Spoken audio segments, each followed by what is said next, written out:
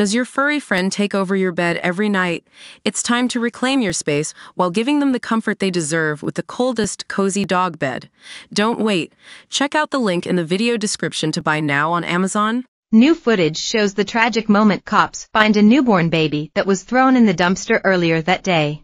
Everilda Cuxajsalam, an 18-year-old Guatemalan national illegally living in the United States, was arrested after she shoved her newborn baby boy in a trash bag and tossed it in the garbage. On July 21, Cuxajsalam gave birth on the ground behind the taco truck she worked at in Houston, Texas, the Daily Mail reported.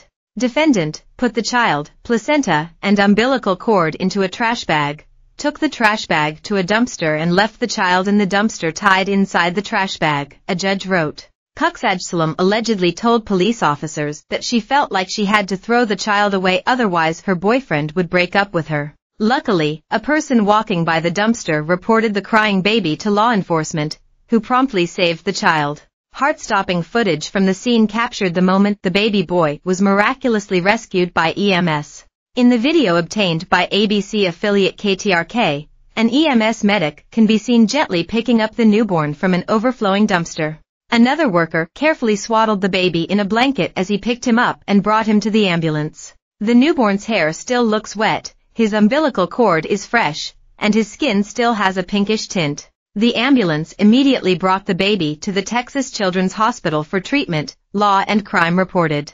After treating the newborn, doctors deemed him to be in good health. The hospital then handed over the infant to Child Protective Services. The abandoned baby's mother was charged with 1 count of felony abandoning a child with no intent to return. The prosecution asked Cuxajsalam to receive a bond of $150,000, whereas her public defender asked for a bond of $75,000.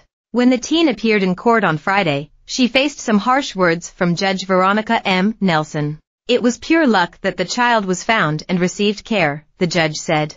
Given the fact that it's the middle of the summer in Houston, Texas and the temperature at the time, I'm going to set the bail in this case at $90,000. Her bond was raised to $200,000 a few days later, KTRK reported.